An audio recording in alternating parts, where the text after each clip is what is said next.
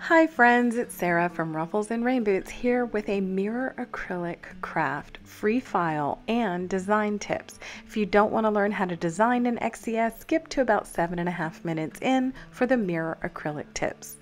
So I am pretty flabbergasted by the xTool 2.0 update. The ability to edit nodes inside of a vector is insane.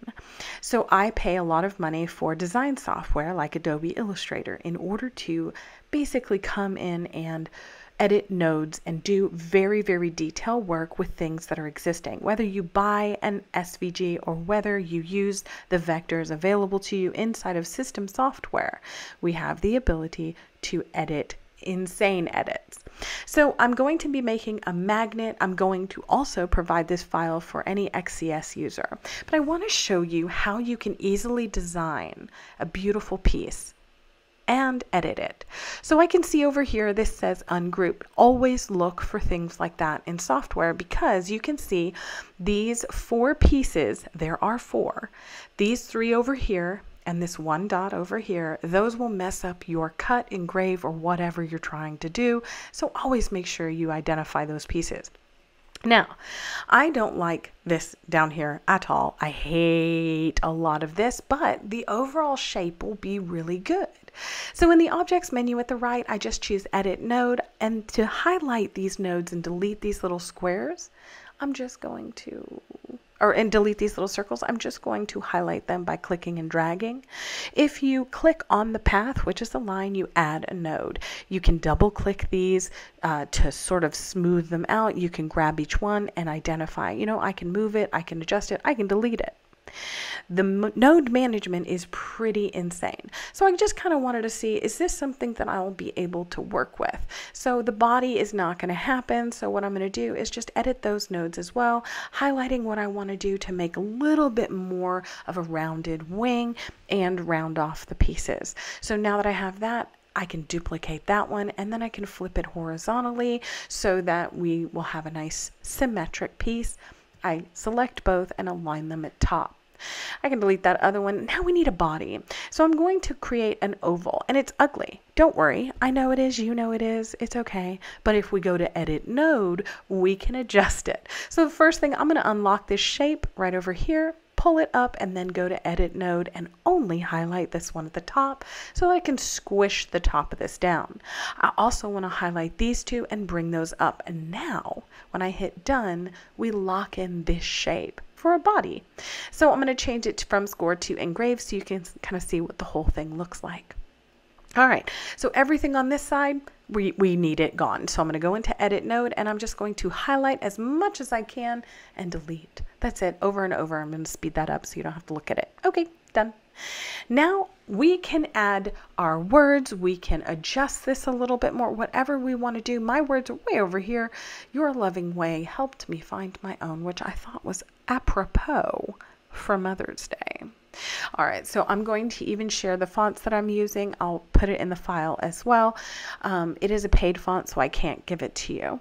I get most of my fonts from Font Bundles or Creative Fabrica. So you can see here, I'm just highlighting this area here and deleting it. I'm going to add an element of design that I repeat on both sides to tie this all together. So the heart inside of XCS is a little funky, and so I'm going to highlight just this little node right in center. You can see I'm just going to highlight it down. I'm going to push it down a couple of points so that it looks a little bit more like a heart. I choose engrave, right click to make it a different color so it's easier to see, and then I'm just going to place it down here where we took out the design element from the butterfly. We are going to repeat that on the other side, so go ahead and make a copy. I do some adjusting over here and then get frustrated, so I'm just going to go back to design over here. So I'm going to type anything here, and then I'm going to choose my font, which is Hello, or Before Forever 2. It's a font duo, which means it comes with both this sans serif and it comes with a script. In case you have problems pairing fonts, I really recommend that. So here we can see this is about the size we're going to look for, and we just repeat this and change each one to a single word or a combination of words, whatever will work.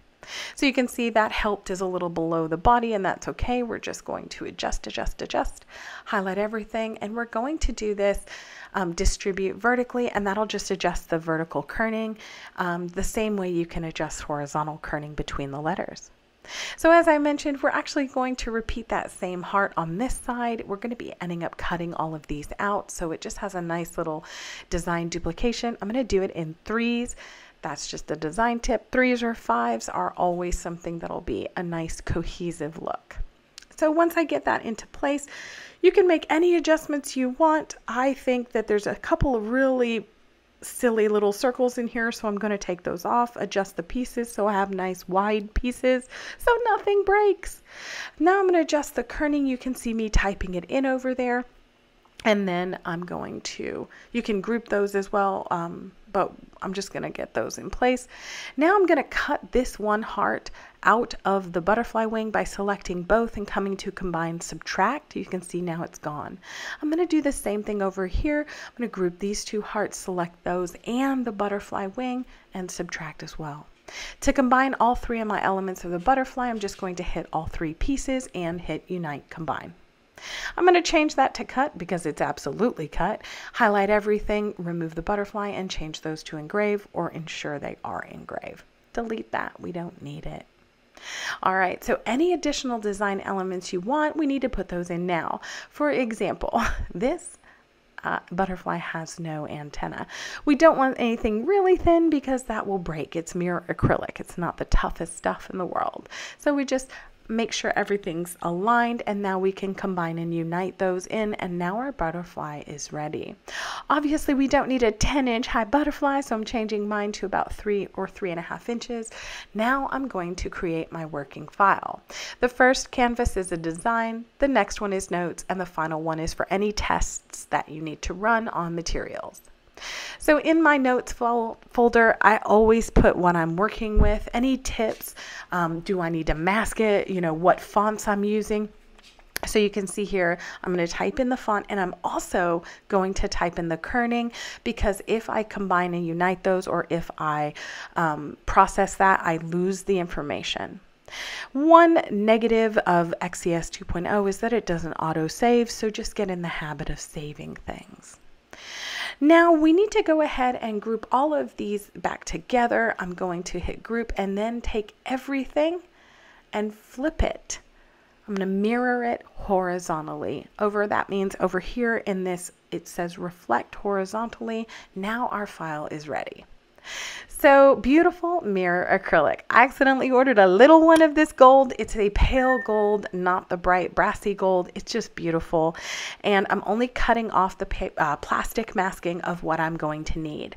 And then I'm actually going to mask that with some paper masking, because mirror acrylic, it scratches easy. So when we put it down on a honeycomb or our slats, we want it protected. So I'm just going to apply that paper masking underneath the plastic masking. There you go. Underneath that plastic masking, make sure there's no air bubbles or, creases or anything. And now we put it in our machine. I'm using the P2. I'm going to be putting it onto the honeycomb face down. I'm going to also make sure it is secured with the pins holding it in place. That red dot is just for my measurement. You can see I'm going to refresh the image and hit auto measure 4.4 mil because I am on the honeycomb. So I use the close-up camera to position this here, and now I'm going to go into the easy set panel and put in my settings for both engraving and cutting. Now these could be your settings, or they could not be your settings. It really depends on your laser. You can also come in here to the materials setup, and you can type in mirror acrylic. It will give you their suggestion. However, a word of warning if you're new, when you choose light gold mirror acrylic, they're going to burn it at 100 power and 20 speed, which will not work on mine. Just 100%. I do, however, use these material settings to test.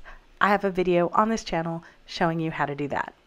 So once you hit process, you can see it's going to take about 7 minutes. You can even run through and see exactly how it's going to process. I'm going to hit start in the machine. I get a little warning because I dropped my cut speed, and now I'm going to process on the machine. I get questions a lot about the speed variance between the S1 from xTool, which is a 40 watt diode, and the P2, which is a 55 watt CO2. This is real speed for the engraving, and the timing was spot on. It took 6 minutes and 18 seconds. That's exactly right. So let me show you exactly right out of the laser. There's no editing or anything. This is beautifully cut. So I'm just going to lift this up, making sure I don't actually put my little hook point into the acrylic. That is the masking. So when we take off that masking, look how beautiful that engrave came out. It's crisp and it's clear. You do not need to fill it.